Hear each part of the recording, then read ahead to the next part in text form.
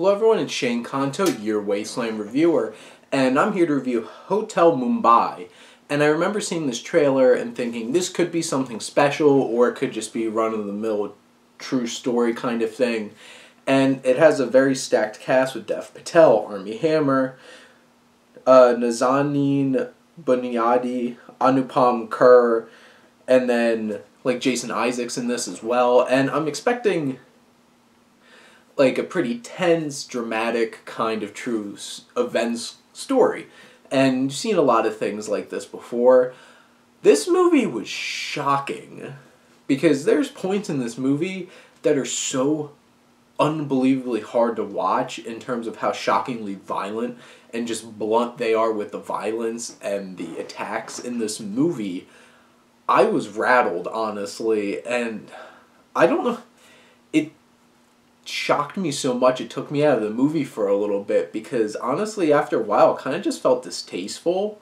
They're just walking around and like just these machine guns and shooting people point blank at will, and honestly I don't feel like this film develops these terrorist attackers in this film as any more than just like crazy terrorists doing things because of their religion and not really adding a whole lot of depth. Something that I thought was interesting is like a film like Patriots Day built some interest in the terrorists in this situation and made for a more well-rounded story. This is just, they're just basically agents of murder, and they're just going around and they're like just shooting people point blank right in front of you, and it's just, whoa, like I was not expecting how violent and unyielding this film is. And honestly after a while it kind of felt like Rampage, and not like the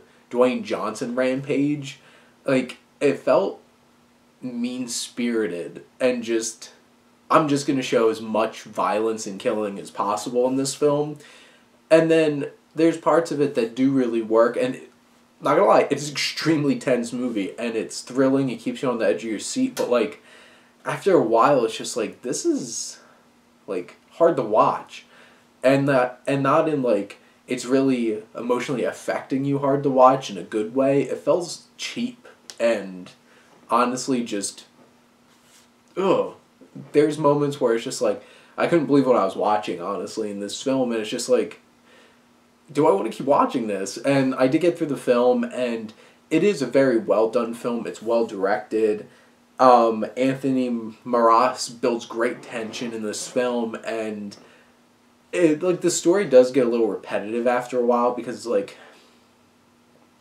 you're dead, you're dead, you're dead, you're dead, you're dead. Let's just keep shooting people for almost 2 hours, just shooting people, and it's just like, it does get repetitive, and you're afraid for these characters, and I have to say this film doesn't pull any punches, and it's really surprising with some of the events of this film and some of the fates of some of these characters, but it's overwhelming, and I felt like it's a well-made film.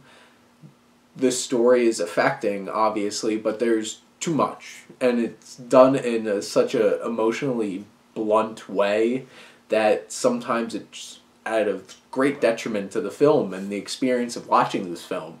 And it's like, I'm not quite sure how to recommend this film because it's like, it is a great, well-made thriller because it definitely accomplishes what it wants to do, but it kind of does it in a distasteful way a lot of the time. And it's, if you're really into, like, you want to get thrills and put on the edge of your seat, this film's going to do that for you, so go ahead and take in this film.